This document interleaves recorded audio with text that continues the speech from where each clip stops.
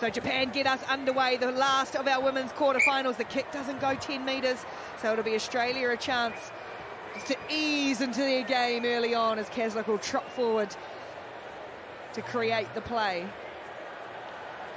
They've practiced these moves time and time again. Use it now, please. Away goes the tap from Keswick, and it's a change of tactics. She stabs ahead for herself to chase. Foot race with Hirano. Hirano is the one who gets back there. No goals. But a rare No goals. change from Keswick, and a penalty for Japan. Away they scoot. Good tackle, Faith Nathan. Moving forward, but Japan, as Levi puts a shot, nice support play from Kajiki. She fends away from Keswick. She's tough-nutting Kajiki. Really hard-nosed Japanese players, tall, long levers, and this is promising from Japan. Up over halfway, they've peeled off some good meters. Hirano, the captain, who got back to recover that kick ball through.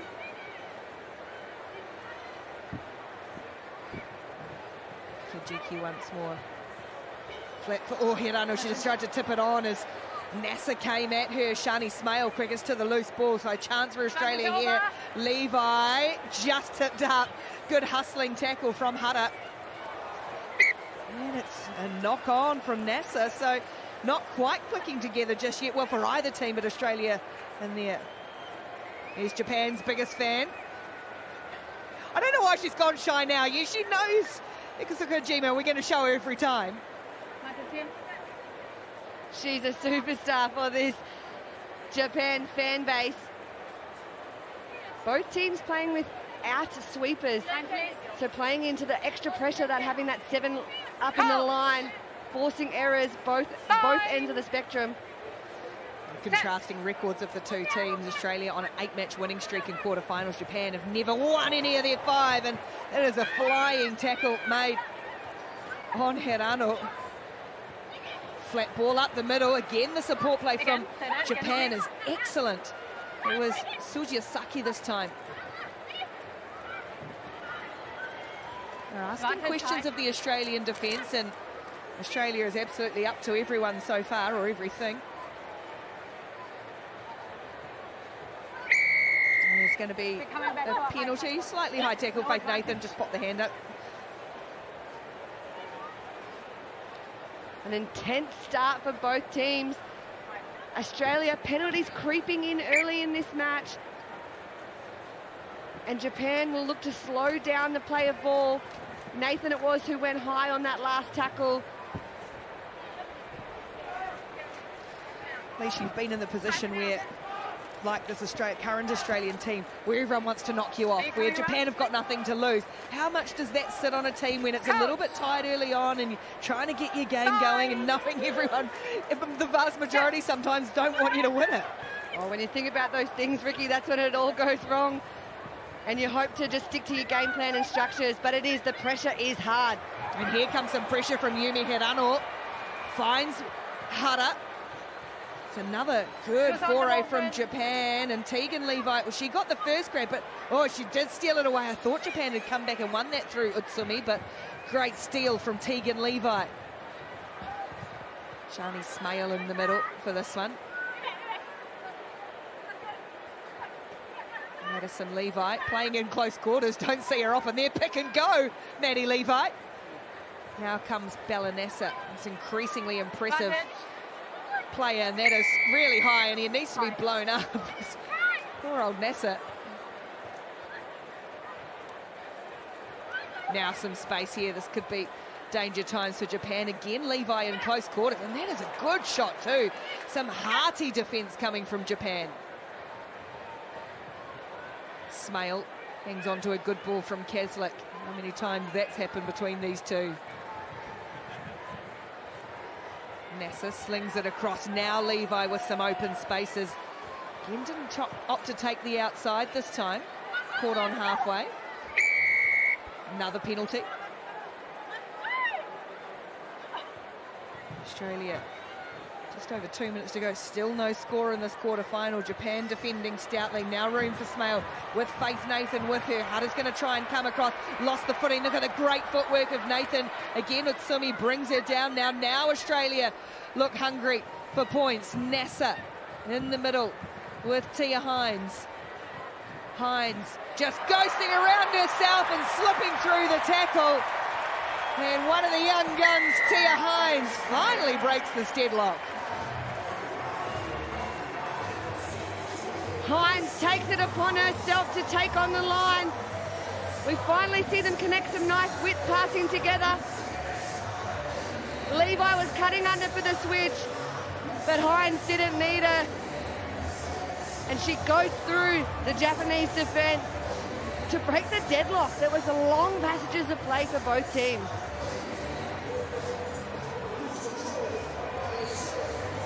Can't convert her own try, Tia Hines, so just the 5 points, but 5 points to 0 for Tim Walsh's team. Looking slightly worried there, slightly concerned, Walshy. But I know he's got some tricks up his back pocket for sure. In the middle, please.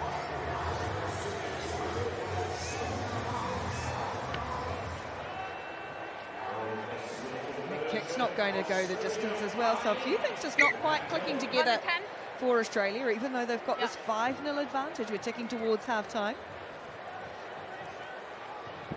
Yeah, Japan is really forcing Australia to play a really close quarters game. We saw Levi picking and going through the middle, something that she doesn't need to be doing against this side that's really good at the breakdown as well.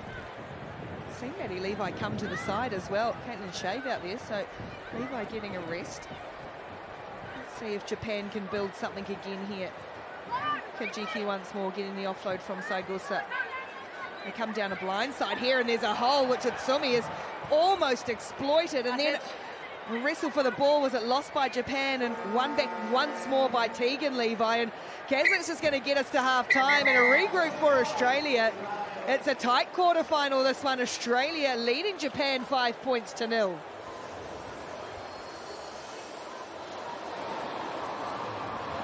All go on and off the field. Aussie fans seeing their team 5-0 up, and we can go straight away and have a chat to Maddie Ashby sitting this one out. Thanks so much, Maddie. Boy, it is tough and tight in there. What was the message, you think, to the girls at halftime?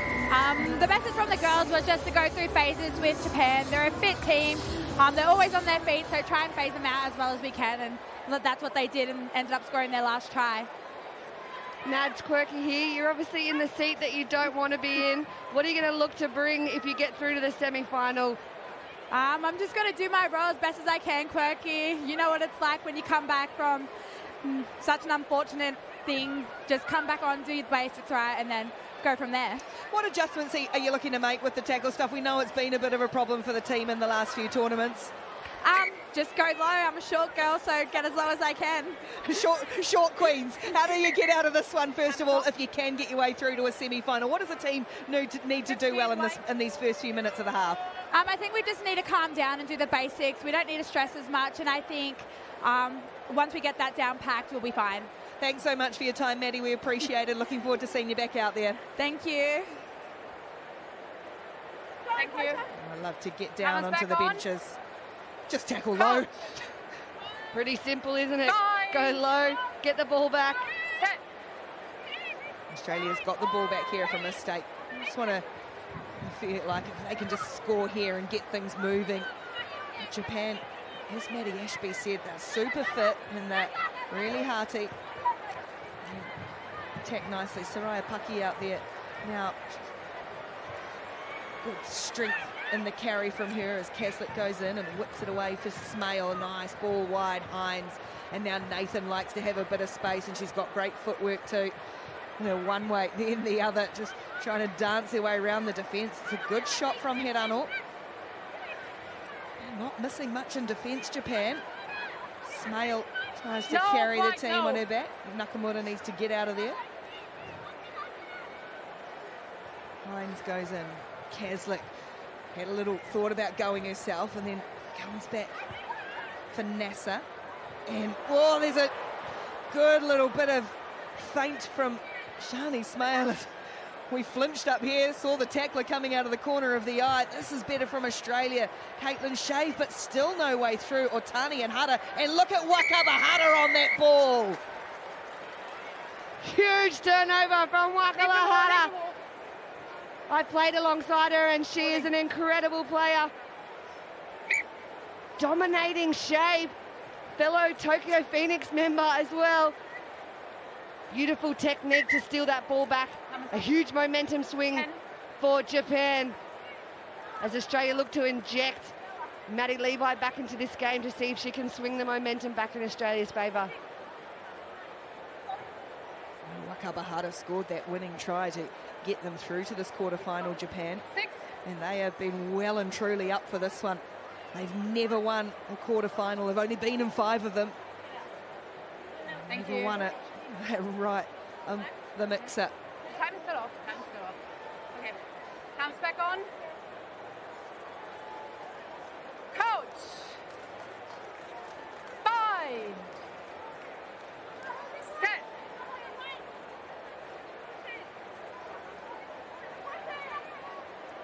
It's a tricky scrum, but Japan able to wrestle it out of there. And away they come again through the middle. A nice quick ball for Nakamura around for Hirano, and she's so dangerous, as is this woman again. Kajiki slips the ball for Nakamura, tried to get it away, knocked down in the tackle. It's going to be Japan ball again. Good spot tackle made though by Soraya Paki. Okay. Great shot to shut it down. She'll be breathing a sigh of relief. I can't hear you. Assistant referee's got the flag out on the far side here. For me, was it deliberate not for you? For me, it was in the tackle. Clear deliberate not. They're having a chat about this tackle from Paki that the ball was lost control, and they're going to have a look at it.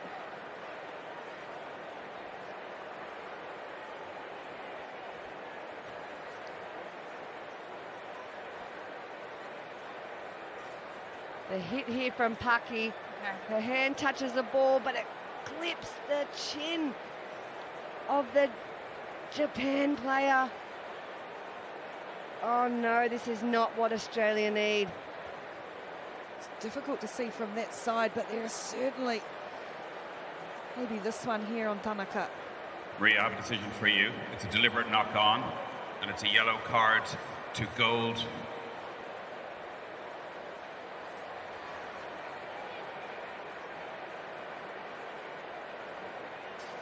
Gold 65. So it's not necessarily the tackle. What they have said is it's a deliberate knock on and a deliberate knock down. So a yellow card for Soraya Paki.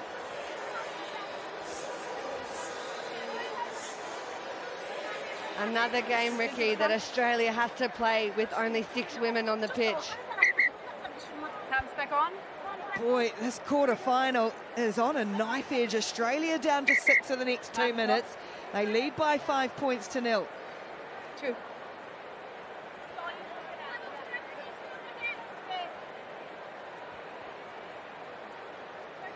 So how the bench gets used, it's Levi heading out there again. Shani Smale comes to the bench. Japan. Hands back on.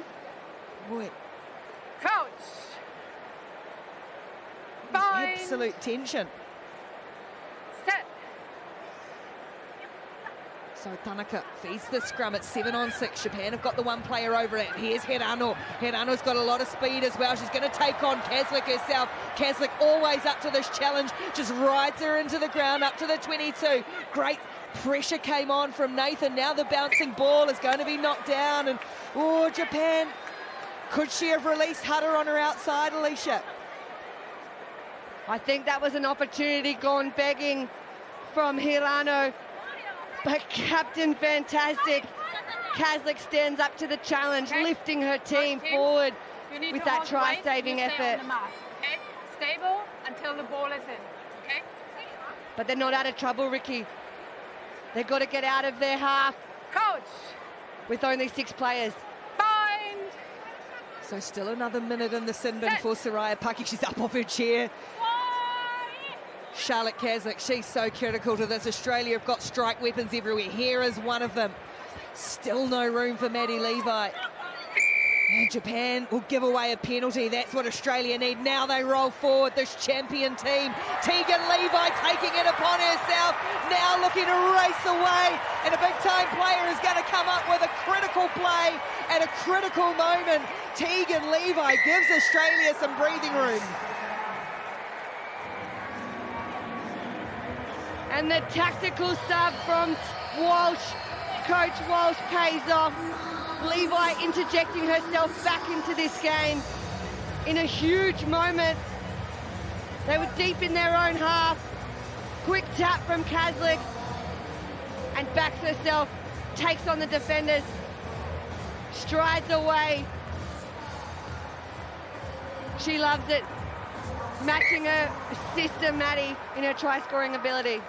That is gritty determination. Thank you. From Tegan Levi, yeah. Intensity sealed with a kiss as well. Australia.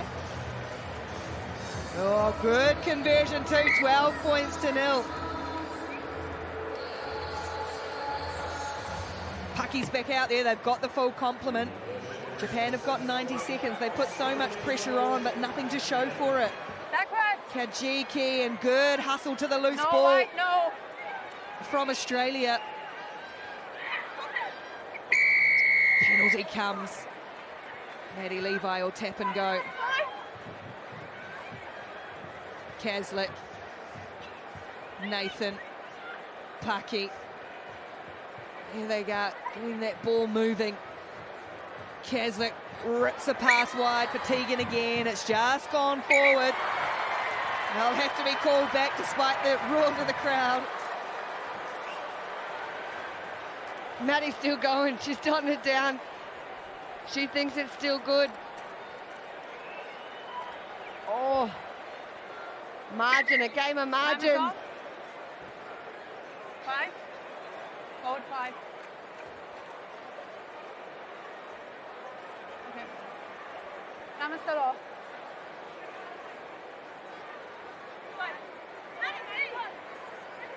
The class has come to the fore for Australia just when they needed it. Tegan Levi. Okay, time is back on. The critical score. Coach. I was going to say, looked a little bit nervous there, but there we go. And keep the smile away for too long. Free kick here. Japan need to get moving. This is eating up time. Something else that'll eat up time is scrums, Ricky. And you can't go over the mark. But Japan obviously thinking it's their best tactic to be able to exploit the Australian defence. Coach. 5. Who to go is Australia are going to get out of this one with a couple of big plays when they needed it. Japan will keep playing. They deserve a try out of this match. Had a few opportunities but couldn't quite make the most of them when they needed it too. No goal. Tanaka. Oh, Nakamura, bit of razzle, knock on, that'll be finish it. And Australia will take a big old breath, get on out of there and get their way through to a semi-final against New Zealand. What a semi-final that'll be. Sometimes you're not going to win it pretty. And Australia go through with a 12-0 win over Japan.